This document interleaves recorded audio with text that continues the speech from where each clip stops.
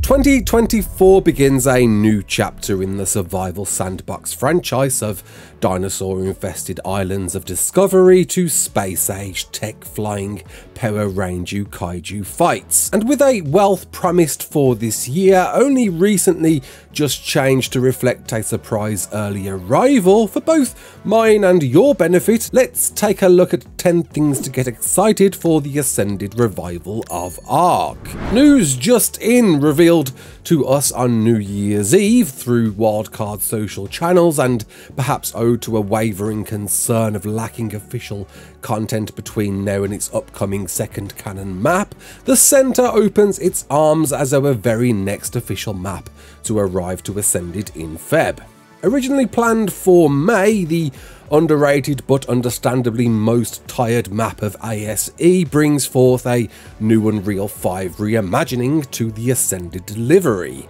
Iterated time and time again by myself, this vertical wonder offers perhaps the most untapped potential of any redesigned map from its evolved origins, owed to being one of the very first maps delivered to the original ARK way back in 2016, and based on an early grasp of assets and map environments we'd see fleshed out in later maps through ARK's history. Its biggest criticism throughout was the lack of exclusive creatures, now retorted with not quite the original giant aquasaddle sea-living Shastasaurus we originally was promised, but the caregiving little one-nurturing Gigantoraptor, an excitable entry seemingly owed to use with wild baby creatures, helping you to find them and take them home, seemingly like a Maywing, will offer a new type of buff when in proximity of its mothering Gigantoraptor, to perhaps make even stronger iterations of the creatures we already know. Nevertheless, a questionable wonder why the original Ragnarok exclusive creature has been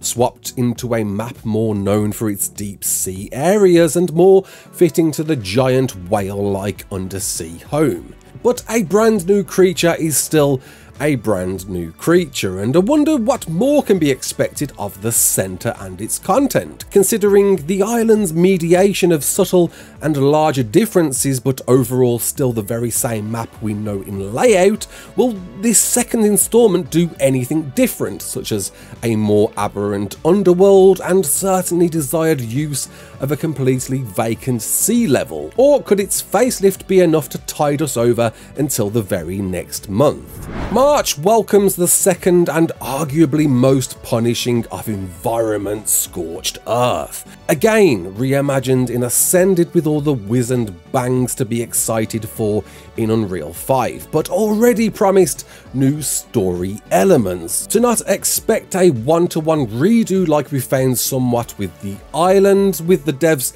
acknowledging it never being as tied to the game's lore as it should have been. Though very late in ASE's life-dropping and ever-demanded Ascension ending cutscene appears to be built on further, with perhaps more steps in order to attain such ending, feeling a little too easy to accomplish compared to its less fantasy-based predecessor. Noted to be delivered with new caves to explore, especially needed with only 3 in its original offering, and new secrets to unlock that could possibly nod to the game's ever-growing lore and flesh out the journey relived through our diary-keeping protagonists, with my personal hope a full list of unlocks to the Wyvern armour set, only seeing gloves prior, and again, as the map before, a brand new creature. The ferocious June dwelling for Solar Sucus brings a new element in traversal of the vast foot-burning sands littering the outskirts of the map, able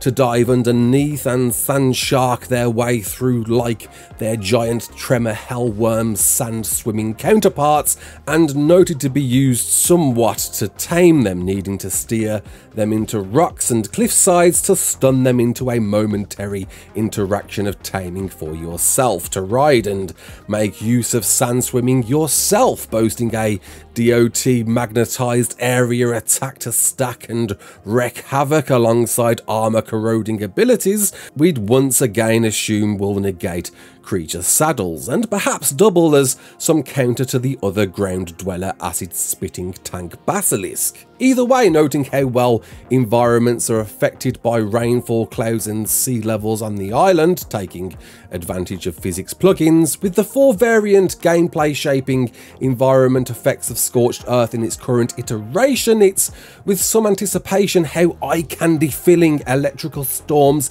specifically could fill us with, and or how brutal sandstorms could punish our viewing experience even further to demanding its map exclusive armor set desert gear. And speaking of map exclusive gear, Ascended introduces a whole new type of exclusivity in the form of optional paid side sister expansion packs, formerly known as adventure packs, and planned to drop alongside map launches, perhaps only story canon map launches, but seemingly introduced firstly with Scorched Earth as a branded Frontier adventure pack. The offering seems to detract from the survival aspects entirely to focus on sandbox role-playing revisions of play, with this specific one at least offering new cowboy and cowgirl outfits and accessories, structure skins to remodel existing models as seen with the most recent Turkey Trials and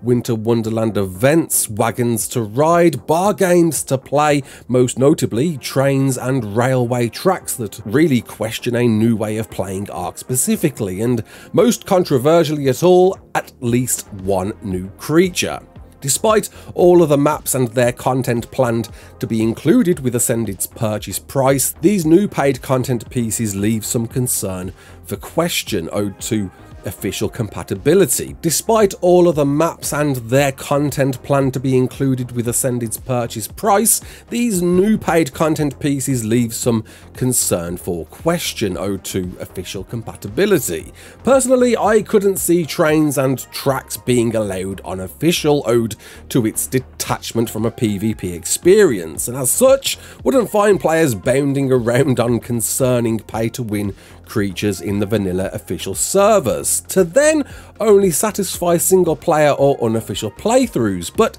if treated as the next on the list, and likely would be, to be required to own to play alongside others on your community servers, could we see these doomed from the start? Wildcard hope these adventure packs to enable their entire team to continue working on Ascended for the years to come, and imagine would be monitored to develop entirely based on this first offering success, but all to play for, based on price and how much content is offered and what experiences they can hope to create to entice players from the vanilla survival game they already expect and are comfortable with. Which brings us to the ambiguous potential of modded content. It's undeniable how successful and complementary ARK mods have been for the original installment, from new handcrafted beautiful monstrosities to rich detailed themed maps full of wonder and exploration to complete game-changing overhaul styles of play.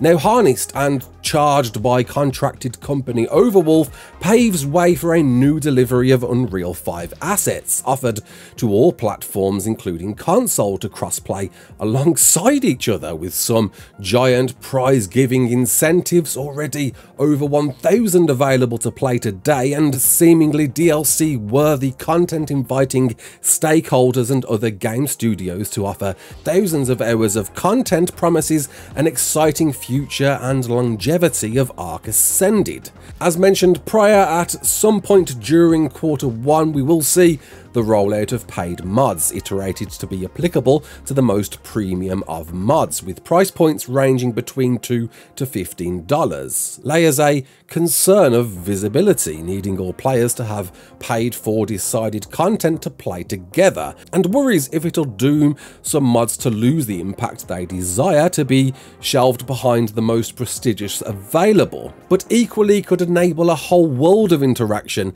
as seen with other mod-heavy games to deliver infinite ways of playing. But really, it's still in its infancy, with many more maps still to be seen, and content from devs with already proven games made could find some seriously huge content appearing over the next few months and redefine how to play ARK in the future. Touted for July, though notably quite a gap between Scorched Earth's arrival in March and the originally planned centre between, could possibly see these and the next few mentioned moved up, though hazard perhaps further delay based on SE's initial delay alone. Nevertheless, delivers arguably the most anticipated and fan favourite underground bioluminescent adventure of Aberration to arrive and ascend in all its next-gen glory. Noting how beautiful a map it remains today in Survival Evolved, with new looming technology taking advantage of light rays, shadows casted and colours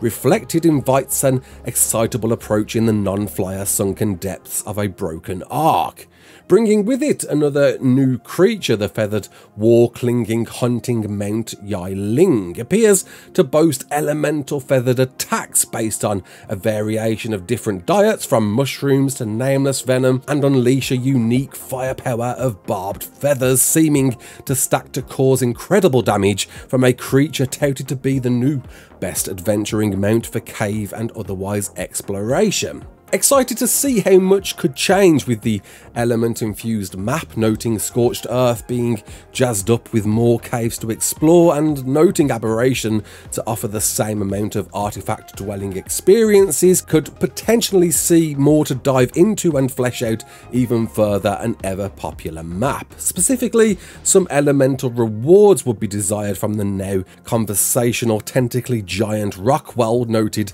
to always feel slightly off to not reward any element despite the map offering an opportunity to craft such resource, though noting Survival Evolved's timeline, could we perhaps see the gap between it and Scorched Earth superseded by the next in the list. Another fan favourite, arguably to some to be the #1 map until Fjorda came along. The scenic and Nordic landscape of Raasclark comes in as planned for a September release date. Little to be expected content-wise, considering its already vast array of regions, from canyons to highlands to sandy dunes, all wrapped into a giant area filled with explorable caves, labyrinths, mini-boss-filled dungeons, and one of the more detailed explorable sea environments, in fact perhaps working well with the giant Shastasaurus if planned for the island dwarving map. A weaponised juggernaut of ultrasonic chirps to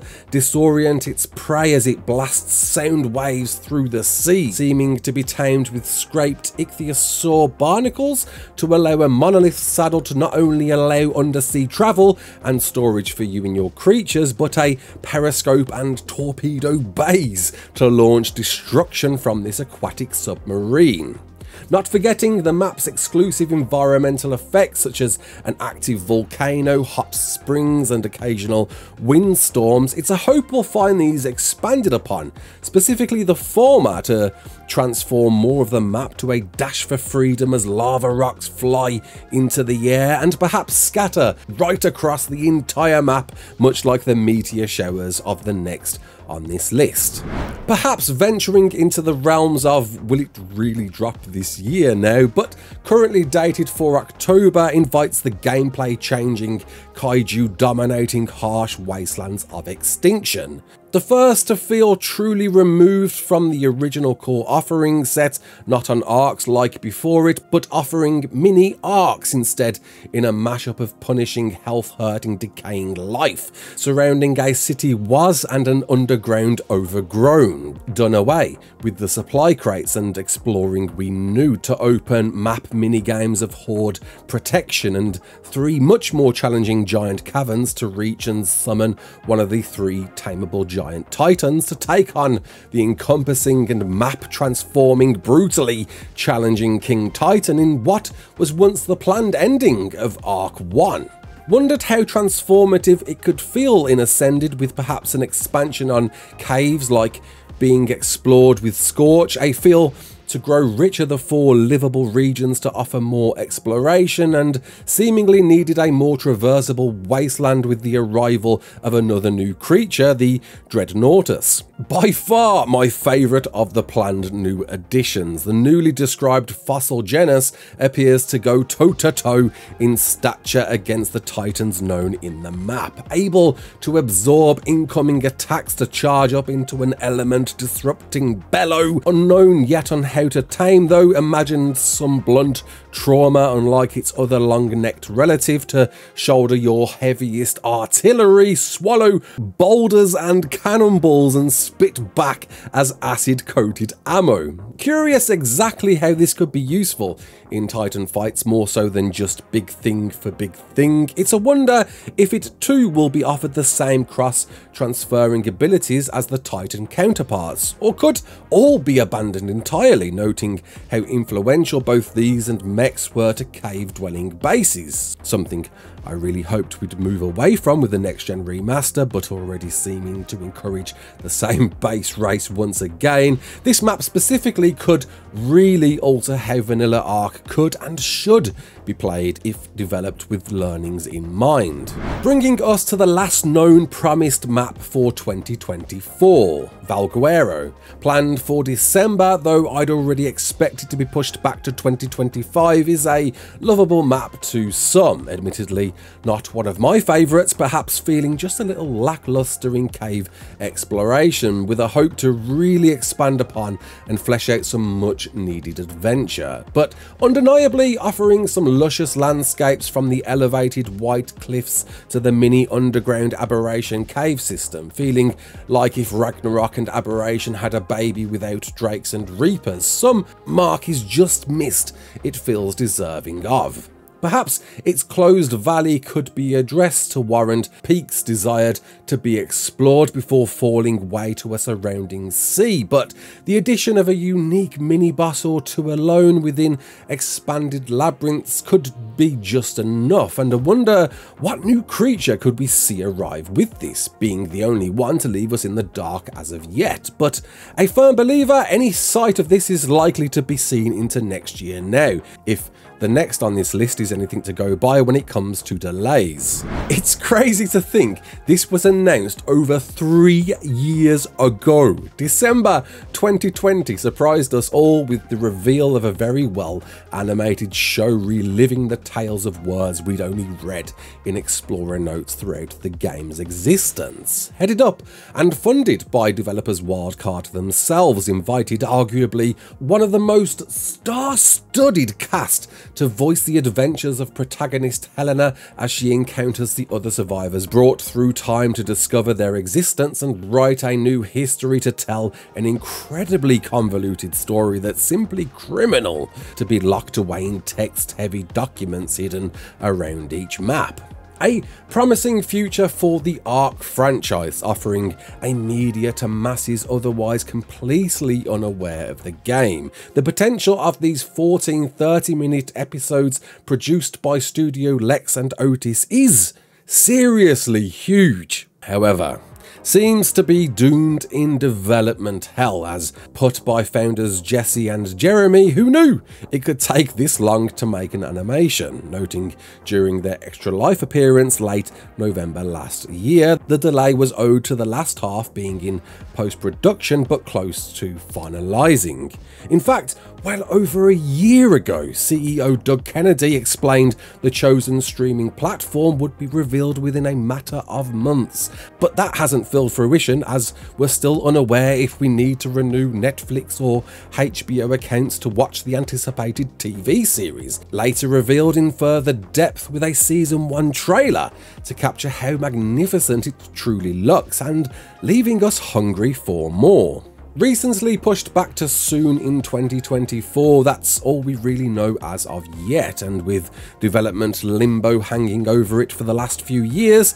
surely this is the year we finally get to watch ARK on our streaming screens? Which brings us with a surprise project dated for November, which could possibly be the now well-known new story canon map we've been teased almost a year ago, originally planned for late last year and rumoured to be featured on Rat Prime, the opposite side of the Earth, and explain the link to how we travelled light years in space. Or it could well be ARK 2. I know, it almost feels like a figment of imagination at this point, but the surprise announcement of a fully fledged sequel starring Vin Diesel back in December 2020, offering a whole new gameplay experience, unlike we know with ARK, Souls-like third-person only gameplay, component-based item crafting, dynamic world events, advanced template building and character progression systems. Well, many ARK fans may tell you at this point they aren't even bothered if it comes out or not. But if a recent presentation by publisher Snail Games is anything to go by, it's coming this year, apparently in 2024. And perhaps this surprise project is indeed that, mentioned by the dev team they plan for it to run alongside ARK Ascended, and in fact are trialling some gameplay elements in this iteration to prepare for the sequel. Honestly though, expectations have been grinded down to fossil-sized dust particles that there's just no view to have right now, with some recent overshadowing legal concerns of Big Vin concerning a jeopardising frontman now too, though very early days, who knows what may happen. Were the co-founders' words on whole team working on Ascended leaving some nod to it lost by the way? Or will it really happen? With Snail Games pushing the money and as such the development team, there could be substance in their presentation, but as a wise man once said, I'll believe it when I see it. And do you think we'll see it this year? Comment below, let me know. My name's Raasclark. Don't forget to like, share and subscribe, and as always, peace out.